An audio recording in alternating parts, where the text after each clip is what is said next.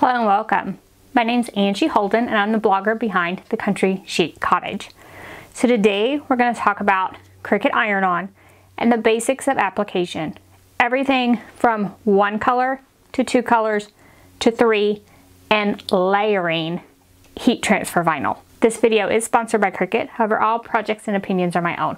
So the first thing we need to cover, Cricut iron-on and heat transfer vinyl are two names for the exact same thing. So Cricut calls their brand of heat transfer vinyl iron-on, but you might pick up heat transfer vinyl from other places and it goes by the name of like HTV.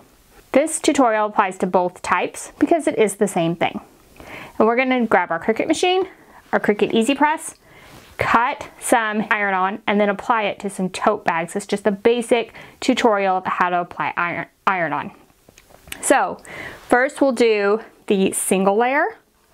But stay tuned. So if you've ever wondered how to do two different colors or three different colors and layer iron-on on top of each other, so one layer on top of another one, this video is for you. So we're going to go through the basics of how to do that on a simple tote bag, but you can apply this to any project that you would like.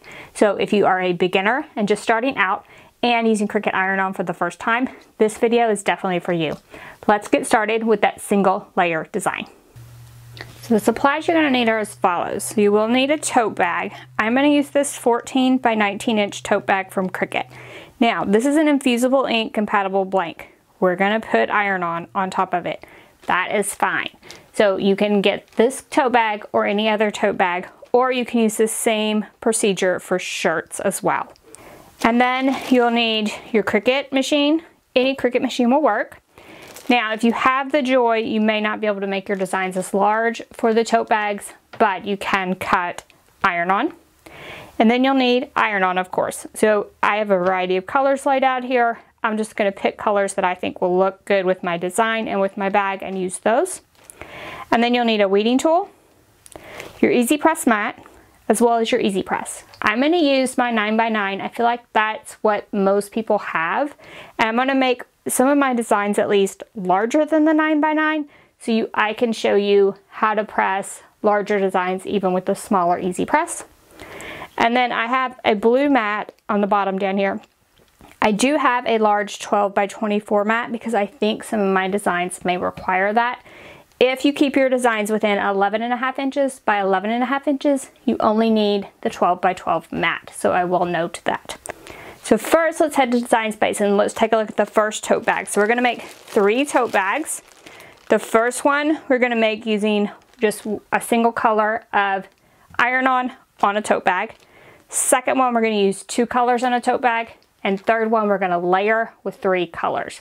So let's head to Design Space and take a look at our first design. Alright, so let's take a look at our first tote bag design. So for this one, we're just going to do 1 layer of HTV just to get down the basics. So I'm going to go to Images, and I'm going to type Summertime, and we're going to use this image. However, if you scroll a little bit further down, sometimes in Design Space there are ones that are one color of the same image. So for this one, let's use this version, and we'll go ahead and uncheck this one and insert this image. Now to resize, we can pull this arrow, or we can type a specific size into the box at the top. Once we get it the size we want, we'll click Make It. And before you click Make It, you always want to make sure your machine of choice is displayed in this drop down. And then we'll click Make It. And since we're using iron-on, we always want to mirror our cut. So I will click Mirror and Continue. Now we can connect our machine, cut our iron-on, and apply it to our tote bag. Let's start with how to apply your iron-on to the mat. So the first thing on any mat, there will be a clear protective cover, and we can just tear that off. Let's talk about first a trick for applying to the mat. So I opened up my machine, and I'm just going to put the mat up under the machine, and I'm going to put my roll on my tray. And now all I have to do is line up this end piece onto the mat.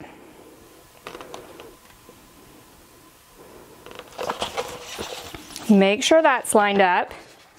And then you can use a scraper, you can use your hands, pull the mat out and press down as you go. And you may notice like I got this a little bit crooked.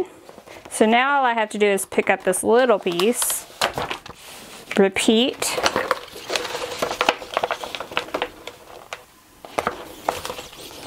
get that as straight as possible, and that is much better. So I'll just keep pulling the mat out, smoothing it down with my hands.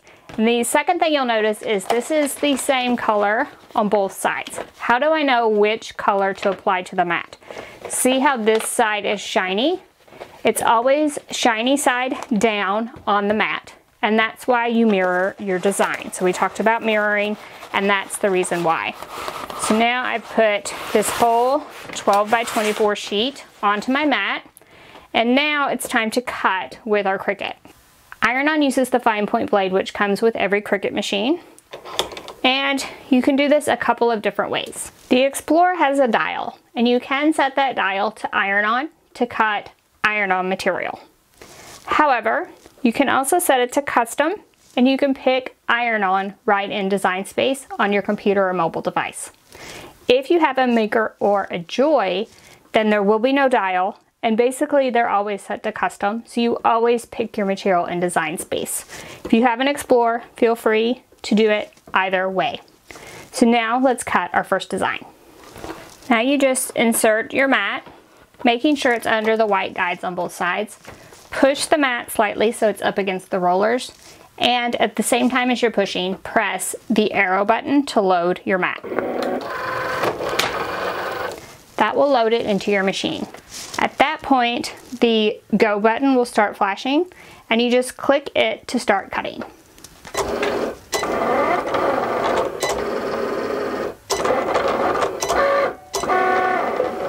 Once your machine is done cutting, the arrow will start flashing again. You just press it to unload your mat.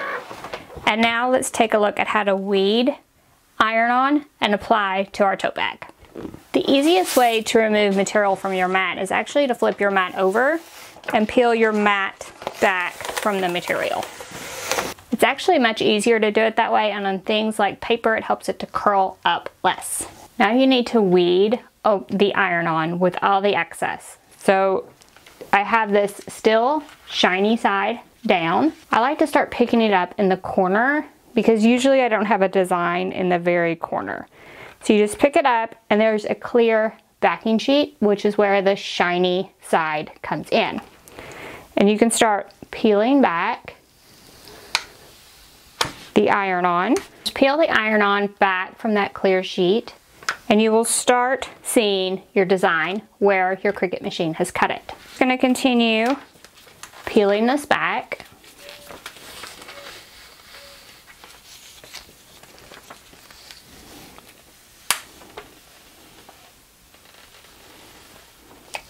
Revealing the design we have cut. For any stubborn areas like these insides of these M's, you can see the cut lines generally, so you can just kind of pick up on those areas just to peel them back. Then what I can also do down here is just use my scissors and trim away this excess, and that way I have the rest of the sheet for another cut. Then once I've trimmed away that excess from the bottom, you do want to get things like the centers of your letters and any internal portions of the design you're working on. So anything you don't want pressed to your tote bag, in this case, needs to come off of this piece. And just to note that this sheet is sticky, so it'll help hold it into place as we iron it onto our tote bag. Then, once we have everything cut, it's time to press this on our tote bag. Alright, so here's our tote bag. The first thing let's talk about is the Easy Press mat. So what I like to do on a tote is put the Easy Press mat inside my tote. And I do have another larger Easy Press mat under my tote bag to protect my work surface. For this one, you could definitely just use a folded up towel. You don't have to have an Easy Press mat in that case. But I do recommend the Easy Press mat inside if at all possible. And now what we're gonna do is just kind of press the surface to get out any wrinkles, moisture, that type of thing. Only needs to be a few seconds. Now the time and the temperature that I have set on my Easy Press may vary from what you need. So this is the time and temperature for Cricut brand of iron-on polyester fabric, because this is polyester. You will want to look up the manufacturer of your HTV or iron-on and what time and temperature they recommend. So for Cricut, I would recommend you just use the Cricut heat guide. Super easy to use and will tell you exactly what you need to set your Easy Press for. So now you just need to locate your design onto your tote.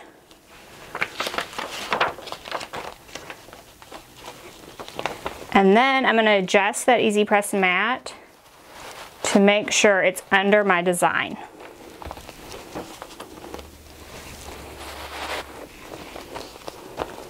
And it is. Now, because this is polyester, you might want to protect the fabric, because I'm going to be pressing this at 315 for 30 seconds, which might be a lot for polyester. You can lay a piece of parchment paper over the top. I have this Teflon sheet that I'm going to lay over the top. Either way. And then the other thing is I'm using a smaller Easy Press. So I'll probably press this in a couple of different sections. So I'm just going to cover the section that I'm pressing and then move everything as I go.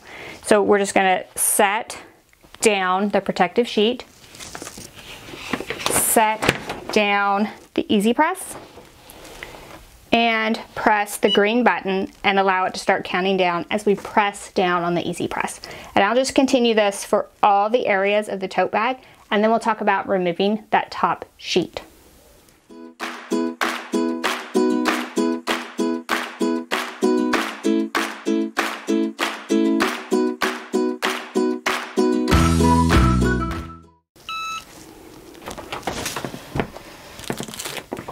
Now for polyester and the Cricut brand, it does recommend that you flip this over and press from the back. So I'm going to go ahead, remove the mat. I'm going to flip the entire thing over, add it to my mat just this way. Go ahead and put this over the top just in case, and we're going to press for about 15 seconds in each area.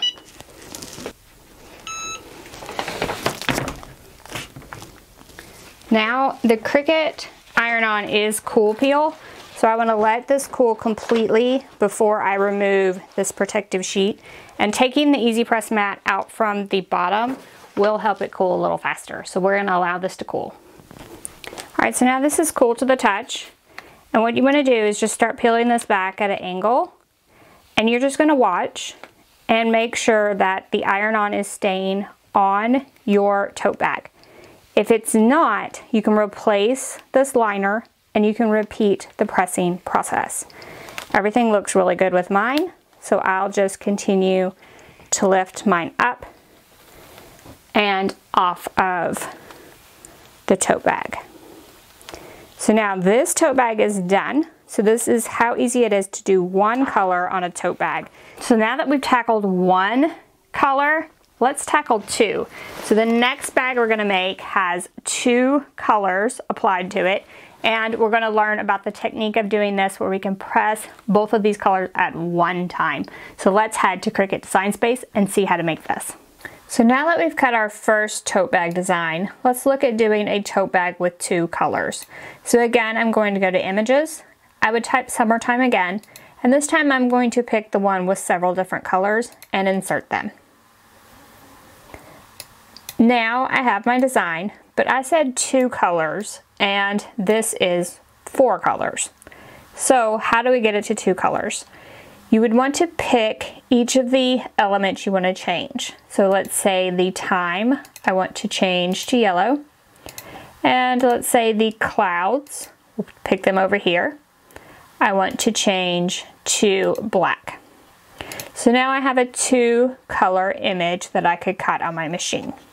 And now I'm also going to get rid of this version so I can show you something that's going to happen. So now we're going to click Make It.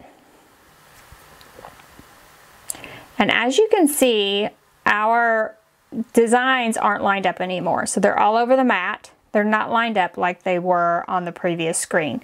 How do we fix that? So let's go back. So what we're going to need to do is ungroup these in order to make this work. So we're going to choose the entire group and click ungroup at the top. Now we have 4 separate pieces. What we want to do is pick the first yellow piece. And I'm on a PC, so I'm going to hold down my shift key and I'm going to pick my second yellow piece. And then I'm going to click attach. I'm going to repeat with the black pieces in this case. I'm going to click attach. And now if I click make it, you will see that the pieces stayed in the same location as they were on our screen. And as always, we're going to use iron-on, so we want to mirror both of these before we cut. Now, these colors, when we're talking about in Design Space, so I made these black and yellow. I can cut these out of black and yellow, or I can choose a different color when I go to cut. The color of the iron-on will just depend on what you put on the mat, so feel free to pick whatever colors you want. But if you have a hard time visualizing that, you can go back to Design Space over here, and we'll pick that group that we attached. So if we click on the word attach here, both of those layers highlight, and we could change those to a different color. So I have a hard time visualizing what it's going to look like. I'm going to change these to pink and purple and see if I like that color scheme. I could even choose a different purple and see if I liked that. If these colors don't work for you, you can always click this plus sign and you can pick any color from this drop down and it will change on your screen. This gives you the ability to change the colors to whatever you want and visualize it on your screen. So this is super helpful if you have an iron-on color that isn't really represented up here in this top menu. You can go ahead and play around and pick a color that's similar to what you're seeing with the iron-on that you've purchased, and then better visualize it on your screen as far as what it will look like on your tote bag. So if that helps you to visualize your project, please feel free to go ahead and change your colors right in Design Space. So now we'll click Make It again. We will mirror our design. So you do need to mirror every time. So you'll notice I clicked Make It before. I mirrored my design, then I went back out and made changes. I have to mirror again before cutting. And now I can click Continue, connect my Explore, and cut both of these layers. And then we'll take a look at how to press them to a tote bag. For the 2-color tote bag, we're going to repeat the same cutting procedure as we did with the 1 color and cut both colors for our design. Now that this is done cutting, we can weed it and apply our 2-color design. Alright, so for the 2-color version of the tote bag, I already weeded the iron-on because the process is the same. So for the 2-color, we're going to talk about one process, and for the 3-color, we're going to need to actually layer on top of each other. This one doesn't layer on top of each other, correct? So the 2 colors are actually separate colors, and I just kind of have them stuck together just for illustration purposes, but they are 2 different colors. And the design doesn't touch each other at any portion, so we should be able to lay them on top of one another. So I'm going to move this tote bag just a second, so maybe we can see this pretty good. All right, so the trick here, first of all, if I have the same iron-on brand and type for both of these, so they are both Cricut Everyday Iron-On. If you have 2 different brands or types, look them both up and set your easy press to the one that is the hottest or the longest time. That way you will get at least that one stuck down and a little extra heat on the other. So now what is going to happen is I'm going to put these on at the same time. So we're going to talk about putting 2 colors on at the same time for this one, and then we'll go into needing to separate them for the next one. So what you do to put 2 colors on at the same time is you need to make sure that the carrier sheet for the lower one. So we're gonna make the purple the lower, or the one that's on the underside. You need to make sure that it doesn't touch the pink at any point. So to do that, the easiest thing to do, this carrier sheet, I'm gonna trim it pretty close in all areas to the cut design. And then we're gonna put it back on there and we're gonna see if it overlaps any place and see if we need to trim some more. But how I start is I just trim it fairly close all the way around. And make it a little closer on this side. But I do still want to leave them connected. So the sun is in the proper location on this cut. So I don't want to cut those apart if I can keep from it. So now I have my bottom layer. And we'll just add this top layer over the top. And what I can see right now is this bird is between the sun and the summer. And I'm going to need to cut more for this cloud. So let's cut in for the cloud.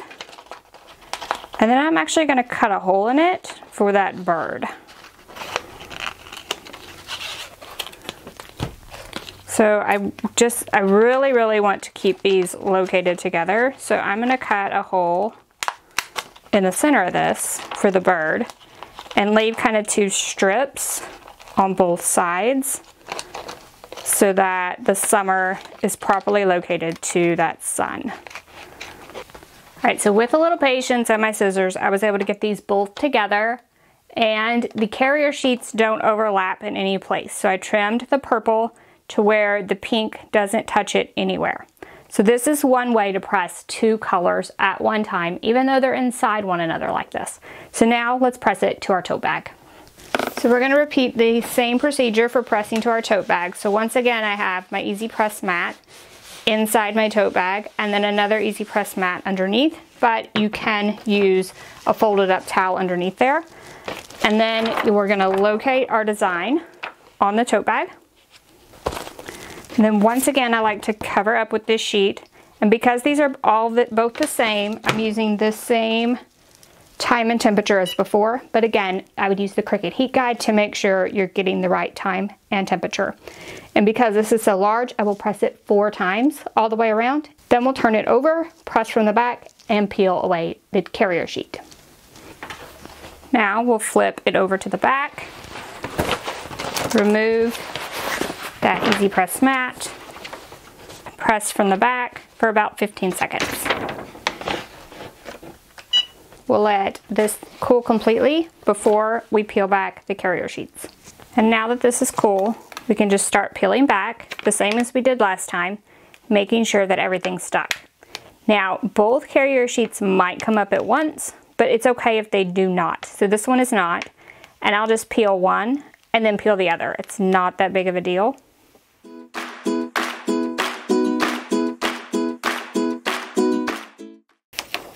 And there you have, using 2 colors of iron-on without actually layering on the top of each other. And finally, you might be wondering how to layer Cricut iron-on. Can you do layers? Can you put one layer on top of one another? Let's dive in and make a bag with the iron-on that's been layered, one layer on top of another. For our third tote bag, let's take a look at adding a layer. So in reality, this is 2 different colors of iron-on. However, we just placed them kind of side by side. We didn't layer anything on top of something else. For this version, I want to add a layer. So let's add a shape into Design Space, and let's change it to a color. You can, again, play with these colors, whatever color of iron-on you have, pick that, see what it looks like, then pick something else. And I'm going to arrange and send it back. Now you take a look, and do you like it? Do you like the way it looks? So first of all, I do understand, like, maybe I'll get this a little off center just to exaggerate. But Cricut Design Space is not going to cut these layers together. It's going to cut them on different canvases. So in actuality, it doesn't matter if this is a little off center. We're just looking to see if we like the look of the circle around here. Do we want to make it a little larger, a little smaller? So just play around with the circle itself, and if you like the way it looks around your design. So it is going to be under our design. So what color would you like it to be? Again, you can play around with that in Design Space, and you can play around with the color of the pieces themselves. Once you get it to the colors that you like, or you picked your colors of iron-on and you're ready to cut, then once again, we're going to click Make It, and we're going to cut our designs.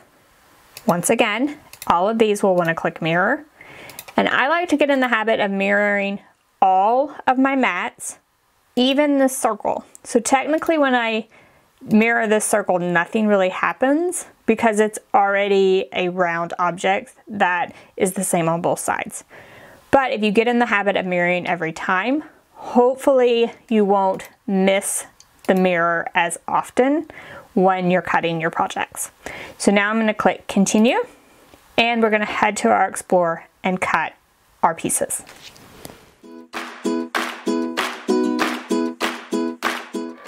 Now we'll take a look at weeding and applying the 3 colors.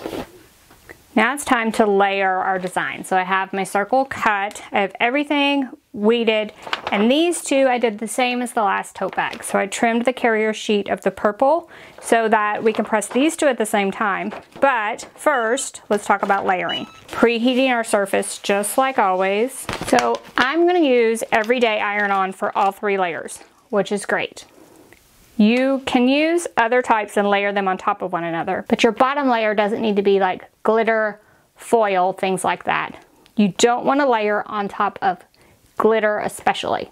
So glitter would need to be your top layer if you're layering one on top of one another to get proper adhesion. So this circle is going to get pressed twice. It's going to get pressed once now, and then again when we lay our iron-on on top. So for this first press, we are going to do a short press. That means we're going to do about half the time because we just want to get it stuck down enough to put our second or third or whatever layer on top. And we do this because the iron-on and your surface can actually shrink when you heat it, and you want to minimize that for layered designs. So for this first layer, I'm going to get it in location, and then I'm going to press it for about 15 seconds. I'm going to repeat the same thing with protecting everything, but this time I'm just going to press about 15 seconds and move it. All right, that also means we're not going to press from the back. So we're going to allow this to cool, and then we're going to peel this carrier sheet back and add our layers to the top. Then once this is cool, we'll just start peeling back the carrier sheet. And this time just watch it really close to make sure you have it stuck down. Just needs to be well and good enough to stay until we press for the second time.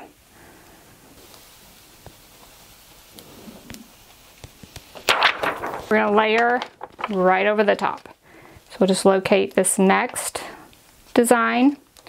And remember, I have these together just like I did in the last one where the carrier sheets don't overlap, so I can press them at one time just to save a little bit of time. All right, and then we'll press in the same way, this time for the full time, just like if we were pressing one layer. I did want to note here, like something like this with these handles, you don't want to get your easy press on the handles themselves because it can raise it up and you'll have less heat in those areas. So do watch that on things like tote bags. Onesies are bad about that because of the seams, things like that. And this time we will remove that mat from the inside, flip it over, and press from the back as well.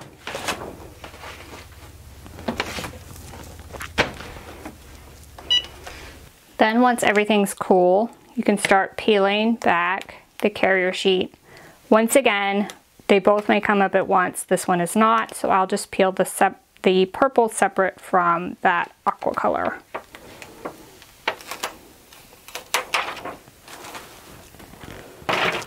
Now one last thing I don't notice in this one, but happens sometimes. So the carrier sheet from the purple might leave a mark where it was cut. If it does, just put your Teflon sheet or parchment paper over the top and press for about 10 seconds in each area, and it should lift those like little press marks out of like your pink HTV. I don't actually see it on this one, so I'm not gonna do it, but that's how you would correct that. So there you have layering HTV on a tote bag. So there you have it. 3 ways to use Cricut iron-on to make a tote bag or any other project that you would like to make. So I hope this helps you kind of understand the basics of iron-on, how to use it with your Cricut machine, and how to press it in these different scenarios. So whether you are wanting to start out simple with 1 layer, or whether you have a design and you think, boy, that would look great with 2 or more colors, I hope this video helps you understand how to make that project for the first time and be successful in making it. So if you have any questions about anything we've covered, please feel free to drop down in the comment section and ask away. If you liked this video, if it helped you, please give us a thumbs up. If you haven't already, head on over to our YouTube channel, hit that subscribe button. We have Cricut videos every week, and trust me, you don't want to miss any of those. Until next time, I'll see you next week. Bye-bye.